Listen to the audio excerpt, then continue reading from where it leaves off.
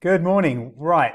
Crazy these markets over the last few days. Crazy, crazy, crazy. Beginning of July, I thought it would be the beginning of the summer and things would be a little bit quieter, especially with the non-farm payroll release on Friday, but that is not the case. Everything is all over the place. Right. What have we got? I've been talking about gold going lower for a long, long, long time. In fact, as long as I can remember, I've been saying gold will go down, gold will go down. Now, I talked about this being a bear flag here in gold and eventually we would break lower. That's worked. Selling at resistance levels has worked, and yesterday we had a selling resistance at resistance of 1811, 1815. I think yesterday's high was just above 1811. It was 1812.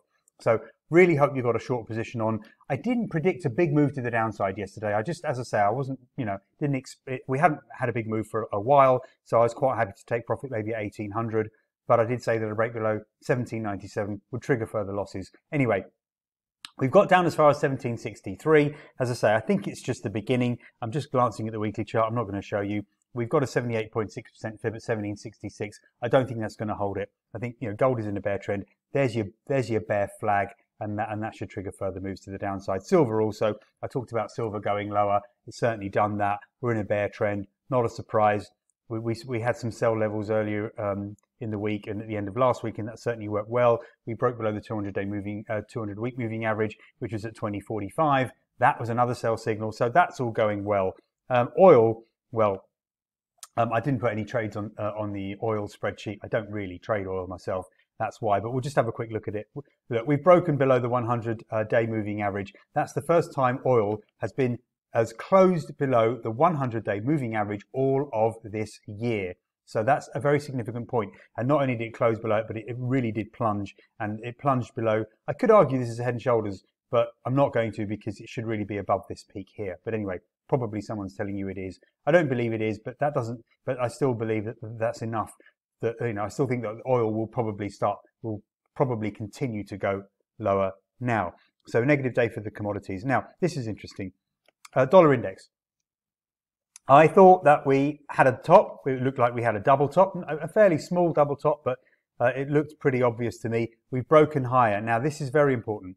If you're a subscriber or even if you've been watching my weekend webinars, you will know that the dollar index has an incredibly important 38.2% Fibonacci resistance level at 106.61. Now, I didn't know if we'd get there because it looked like we were building some negative patterns at around 105.80. However, we've broken higher. Where have we got to? 106.80. So we overran it a little bit. 20 pips is nothing.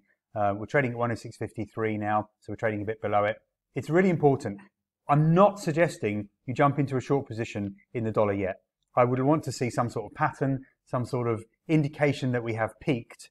There is a very strong chance that we will peak. But this massive green candle yesterday with no pullback doesn't make me want to sell into a market which has been in a bull trend since, well, certainly 2021, beginning of 2021. So we're in, well, certainly a year-long bear trend, probably I could argue a bit longer. I mean, in the longer term, actually, we've been going up since 2009, but, just in the short term, I can show you that here. So yeah, we've had consolidation phases, but we have been going up since 2009. Anyway, right, so I'm going to wait and see how things develop. I'm not going to jump into a short position yet, but I'm just got my radar out there looking for potential negative signals. Now, having said that, of course, the euro US dollar broke lower. We had that support around 103.50, which had been working so well. Potential double bottom, potential triple bottom when we retested it. I did warn you that triple bottoms rarely hold. They're a really very rare pattern. In this case, it didn't hold. The break below 103.50 or 103.25, as I put in my reports, was the sell signal. Now, we dropped nearly another 100 pips from 103.25. If you manage to jump into a short position, that looks quite good. Obviously, we do have some resistance now at 103.50 if we see any bounce at all. So again, there's no support here for the euro, US dollar. The only reason I think that we could bounce is because I've seen the Fibonacci resistance level on the dollar index. But for now, I'm going to say that the outlook for the euro versus the US dollar remains negative. Big resistance at 103.50, 103.70. We would have to close the week above there on Friday for me to reverse my view. Then I could say, well, we've got a nice bounce on the week and maybe closed unchanged. Anyway, jumping the gun. Let's not worry about that. For now, as long as we stay below 103.50, 103.70, it's negative for the euro versus the US dollar. Now, Canadian dollar. We broke up through resistance at 129.10, 129.30 yesterday, and absolutely soared. Now look, we've got this this trend line that goes all the way back to 2021, August of 2021. So it's a 1 year trend line. It's been tested many times. It's very significant. Tested again yesterday. Look at this candle. Just 2 weeks of losses taken out in a matter of hours. But we went straight to the resistance at 130.60, 130.80.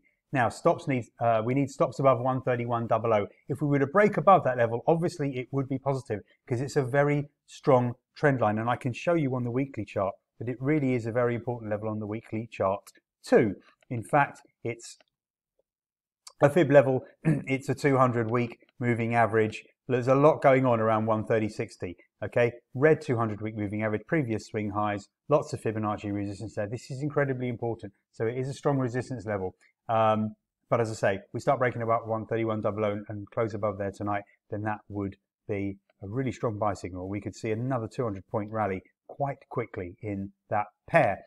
So it's all to play for. This is a key level. I guess the idea is you sell into resistance with a tight stop and then be prepared to reverse into the opposite position, in other words, into a long position to take advantage of the breakout. You've got to be nimble. You've got to have your eye on the ball. Okay, dollar yen, you look at the daily chart, you can see this is probably a consolidation. We just seem to be moving sideways. There's no particular sell signals, and we haven't hit a strong resistance level. But then you go and look at the hourly chart and you see something of a head and shoulders pattern. Potential left shoulder, head, right shoulder, neckline bang on the 200-hour moving average, which is around 135.00. There's your neckline trend line here, which is around 134.95. And for good measure, we've even got a 38.2% Fibonacci support at 134.90. So in the report, I've got 135.00, 134.80 as the important support level. We don't know if it's a head and shoulders pattern. It would at least have to break the neckline for that to be the case. Might hold here. We might continue sideways. So again, you know, try the support level, break below 134.60 we would want to reverse, I would imagine, into a short position and see if we hold below 135.00. So stops would have to be above 135.20 if you then reverse into the short. If you've got any questions on that, let me know. Trying to just whiz through everything, make sure I get all the information out there.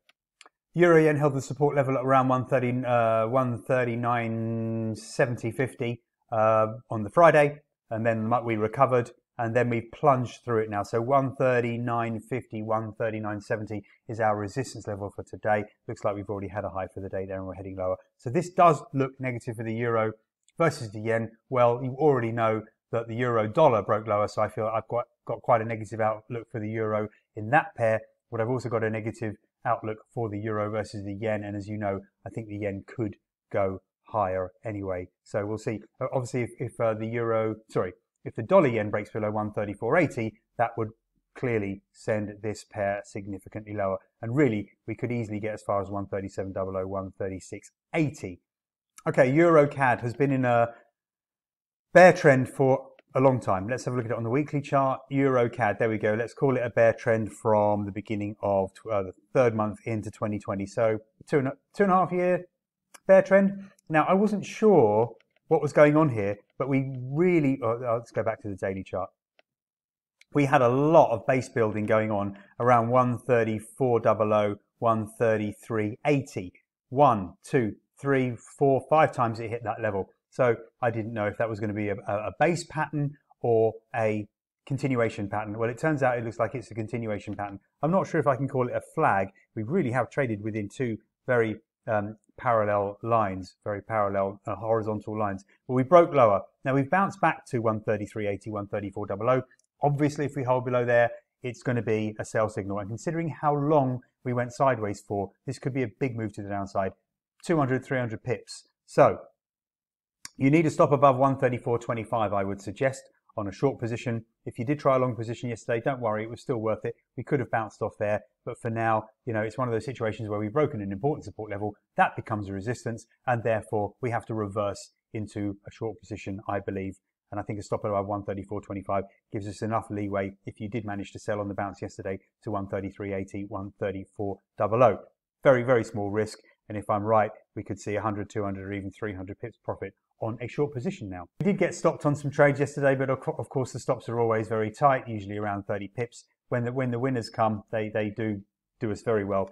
Buying the Euro Swiss at 96.0095.80 certainly worked this week. We even got a chance at the beginning of yesterday to do that.